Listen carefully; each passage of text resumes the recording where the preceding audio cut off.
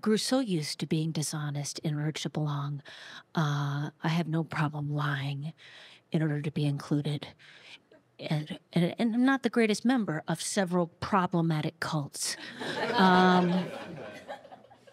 Have you heard of 12-step groups? Has anyone heard of them?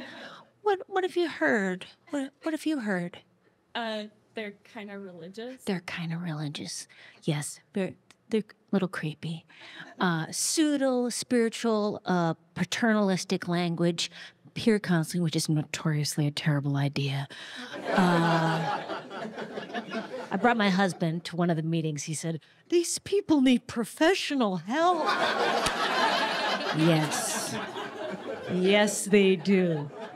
And yet none is forthcoming. And so here we are in this Zoom breakout room.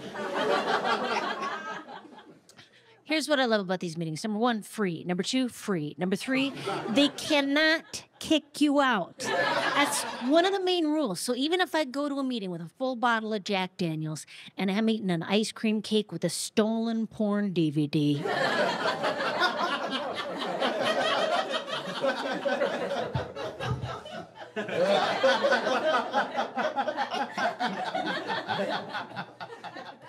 all anybody is ever going to say to me is, "Keep coming back." I love them so much.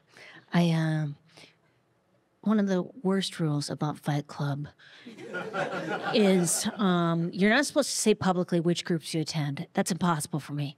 I tell everybody everything.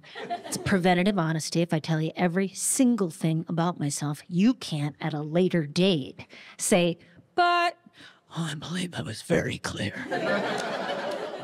In my second album, third track.